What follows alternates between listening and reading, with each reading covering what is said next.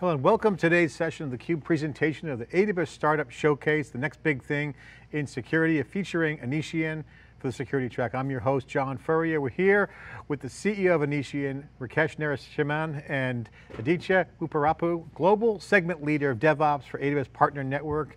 Rakesh, Aditya, thanks for coming on. Appreciate it. Thank you very much, John. Pleasure is mine. So this is the track session. We're going to get into the details on the leadership of digital transformation and DevSecOps, automation, cloud security, and compliance. So let's get started. But first, Rakesh, since we last talked, you guys had some awards. RSA Conference 2021 virtual, you guys got some serious awards. Give us the update.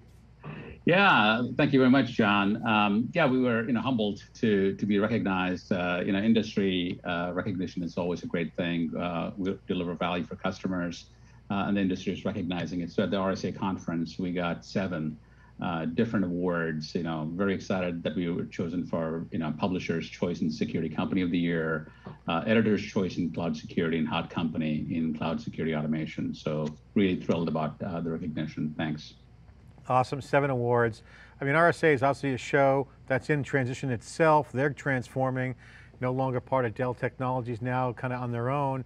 Kind of speaks to the wave we're in, and so congratulations on the success there. Hot startup here in Security Track.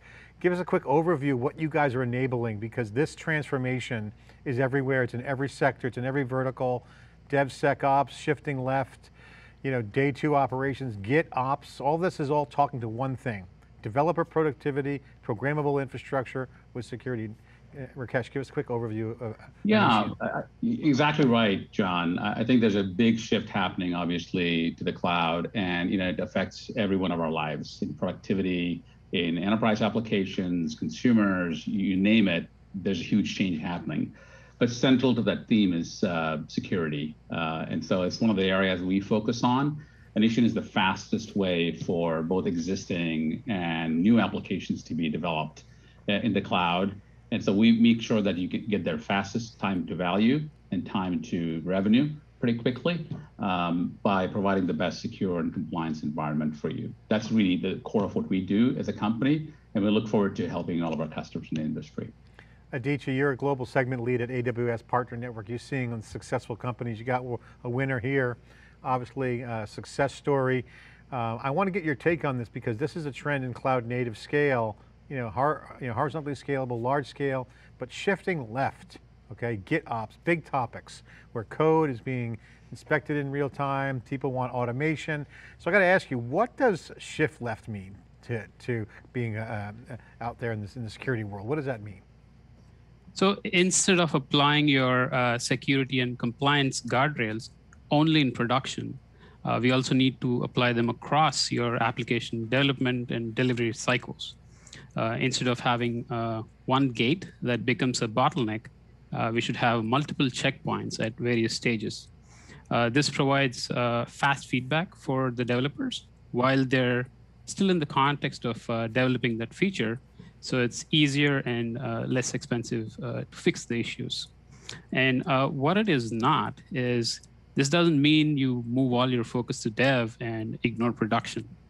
It also doesn't mean developers are now responsible for security and you can get rid of your security teams. We need a process and a mechanism in place to leverage the expertise of the security teams and offer their services to the developers very early on in the development cycles, thereby enabling and empowering developers to write secure and compliant code. I mean, to me, not to put my old school hat on, but it's, I think to me, I view it as security at the point of coding, right? At the point of, I don't want to say point of sale, but the point of writing the code.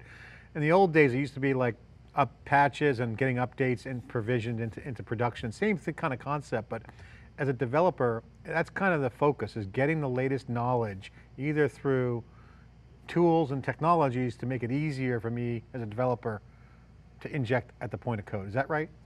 That's right, yeah. So what makes Anitian so different and what's successful within AWS? Why the success there? Can you share with us why they're so unique in AWS?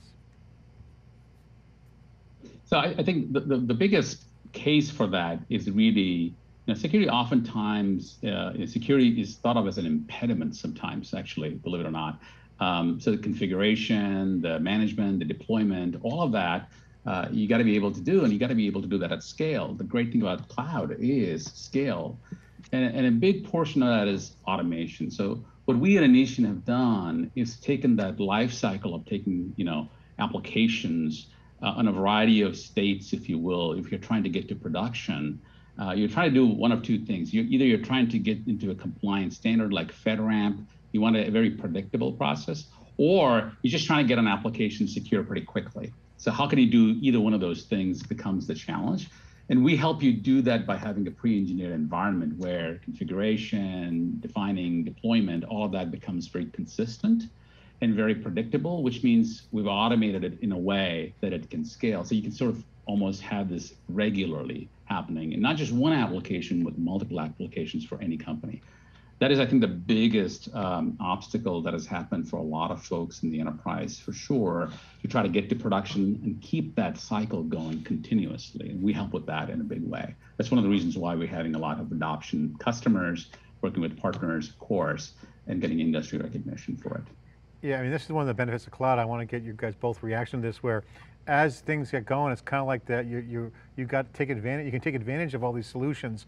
So if I'm an AWS customer, I want to look for solutions that help me move the ball forward, not backwards, right? So, or help me move the ball forward without building anything that I don't need, or that's already been built. So here it sounds like, if I get this right, Anitian saying, hey, if you're an Amazon customer, I can accelerate you with FedRAMP compliance, so you don't have to spend all these cycle times getting ready or hiring or operationalizing it. Is that right? I mean, is that the value proposition?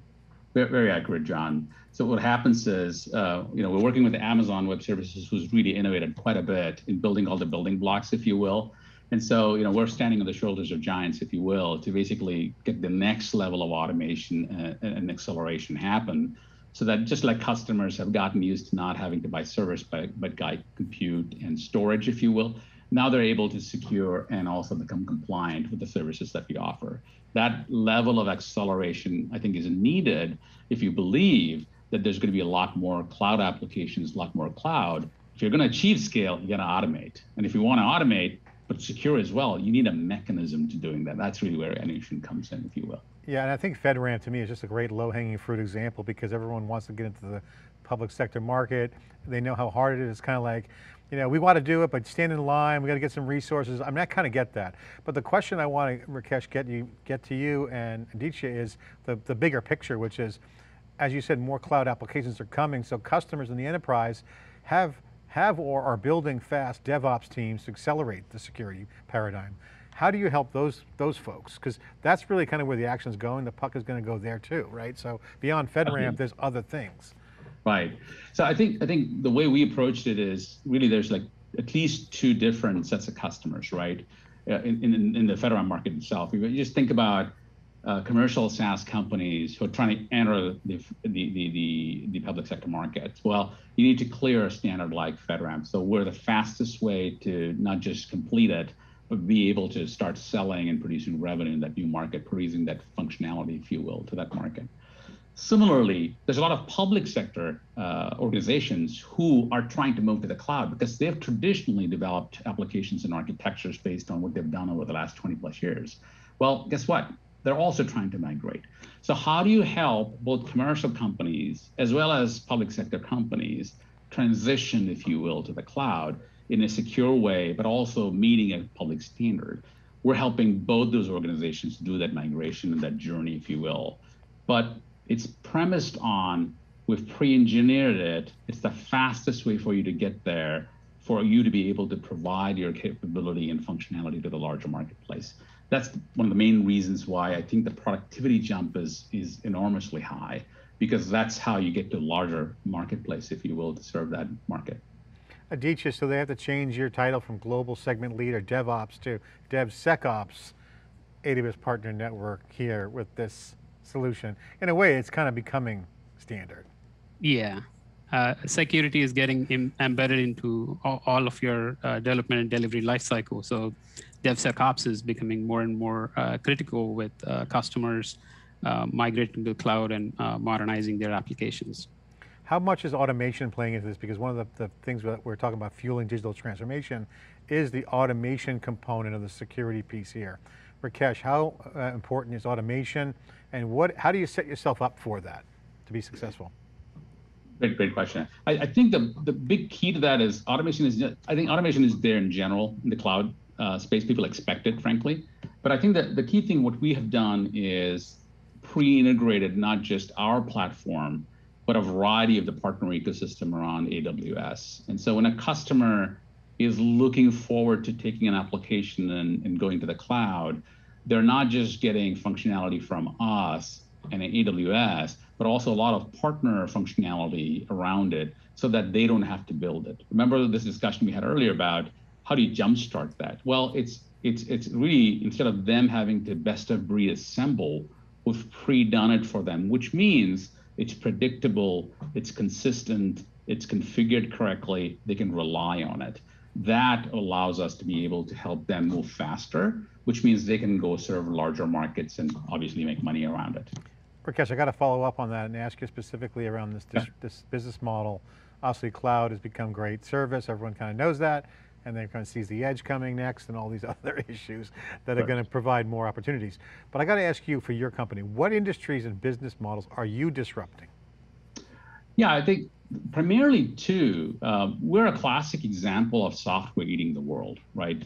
Primarily what happens is most of the folks, certainly in the compliance arena, are really trying to figure out how to do it themselves, right? And then that's primarily the group of people who are sort of trying to figure that out. And then there's a class of companies who do consulting, who are trying to consult with you on what you should do. And we have taken a very software-oriented approach built on Amazon that we will not only help you fast forward that, but also get you compliant, but also keep you compliant. Because it's a cycle, much like in other industries you've seen. There used to be a time when people did email, and they used to run email servers and ran the email service and backups and things of that nature. That transitioned over time where people procure that service from somebody else, and it still is secure, it still is scalable, and they can rely on that service without having to be in that business, if you will. So we see us disrupting the consulting and do-it-yourself world to actually providing a dependable service out there that you can rely on for security and compliance. Awesome. Aditya, I got to ask you on the Amazon side, obviously you see a lot over there. What are some of the challenges that you see with security?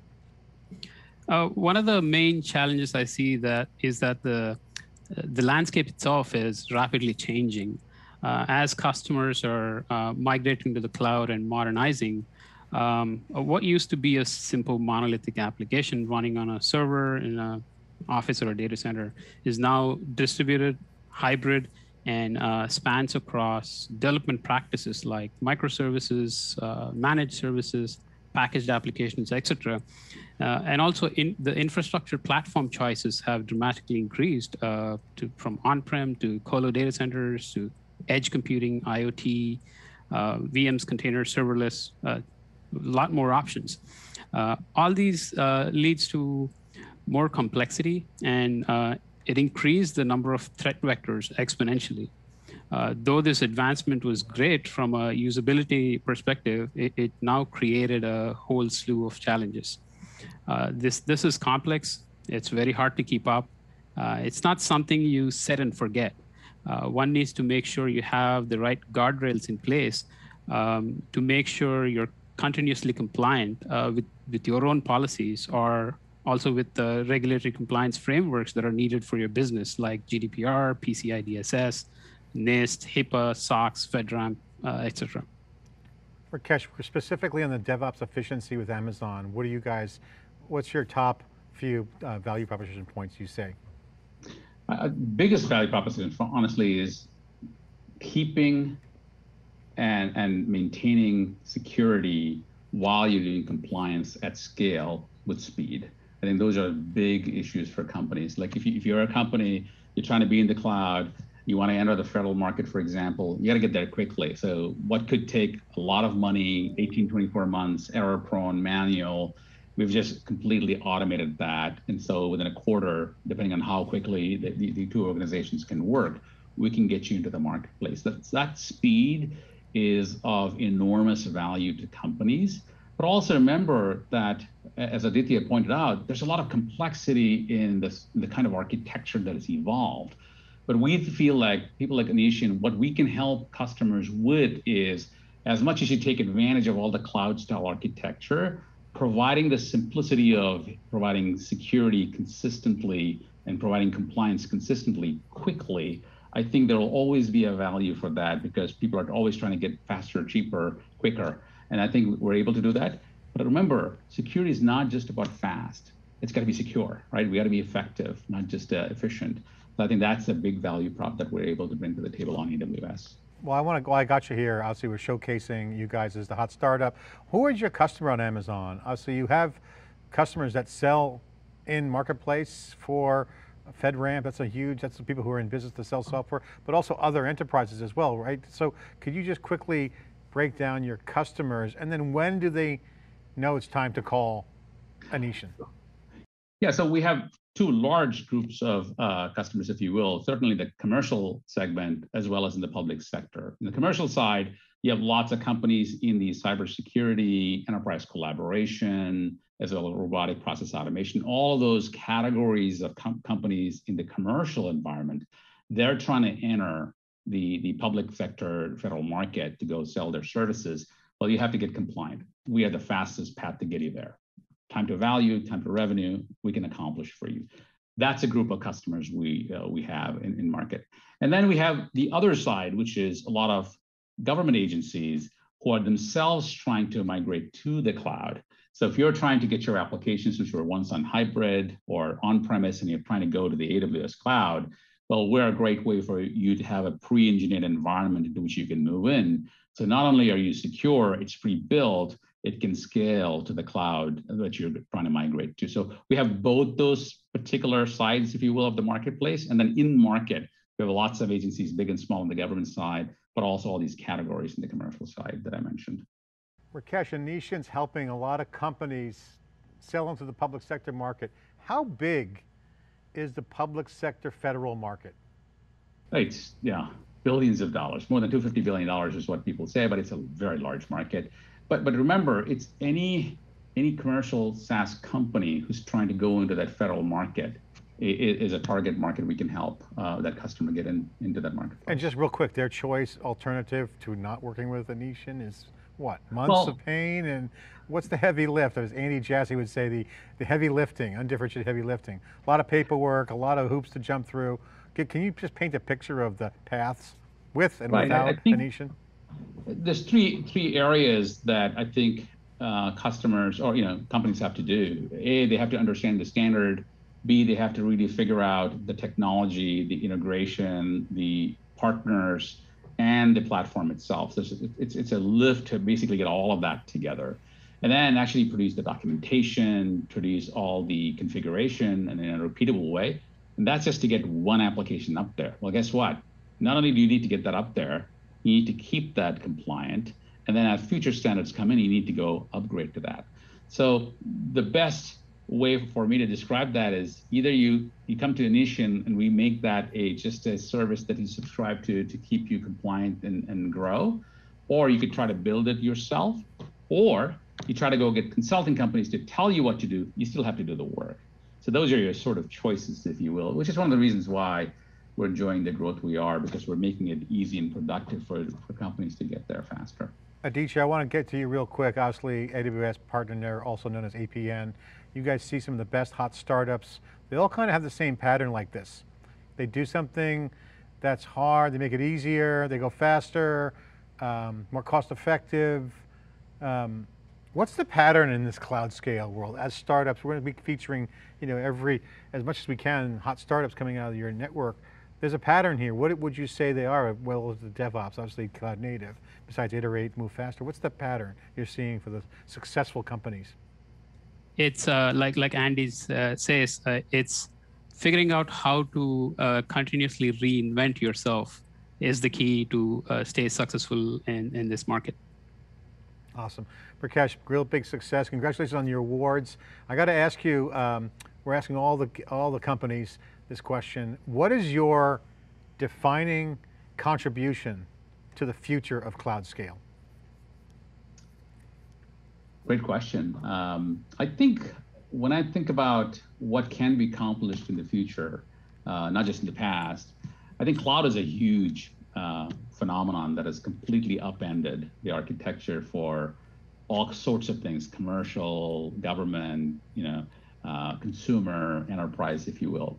I would think we would be humbly the people who ensure that lots of B2B companies and government organizations are able to move to the cloud and are able to be secure and compliant, because I believe that there'll be more and more of that happening in the cloud. And the more that is available, just like the commercial world takes advantage of all those features, I feel like public sector government organizations also can accomplish the same things very quickly because of folks like us, which means you have a larger segment of population that you can support. That's only going to make the planet more successful. I'm a big optimist when it comes to tech. I know there's a lot of folks who would look down upon tech or think about that as not great. I'm a very big optimist around tech improving people's lives. And I think we have our own humble role in enabling that to happen in security and compliance. Well, anything, in my opinion, I'm really a big fan of your work and your team. Anything that could bring great innovation into the public sector faster and more effective is a good win for society. So I think it's a great mission. Thanks for sharing, and congratulations on your awards, and thanks for being part of our AWS Startup Showcase. Appreciate it, Rakesh. Thank you. Thank you. Okay, this is the CUBE coverage of AWS Startup Showcase. I'm John Furrier, your host of theCUBE. This is the next big thing in security. Anitian in the security track. Thanks for watching.